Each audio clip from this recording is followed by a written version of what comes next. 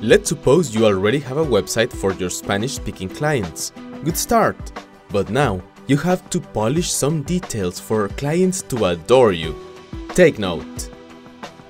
Number 1. Use their flag in your website.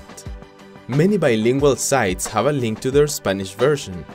Make sure this link is a flag rather than text. It is much more noticeable and favors familiarity. Number 2. Put your prices in Mexican pesos. It is much more comfortable for consumers of products and services to see prices in their currency. This works best if you show the price in dollars side by side. Number 3. Make sure the persons in the pictures are Latinos. Seeing a blue-eyed blonde person in a web page which sells products for Mexicans is alienating for your consumer.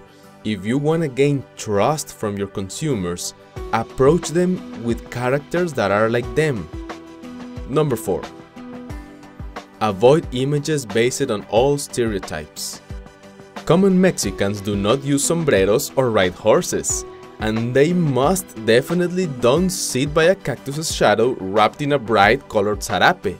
They dress and behave like most people in modern cities. Number 5. Make sure your website doesn't have parts in English. It is very common, for example, to find contact forms in English in Spanish sites. This is a big mistake because you are creating a barrier in the most decisive moment, that is, when your consumer is about to approach you. Now you know. If you want to have a good Spanish website, these and other details will help increase preference for your products or services.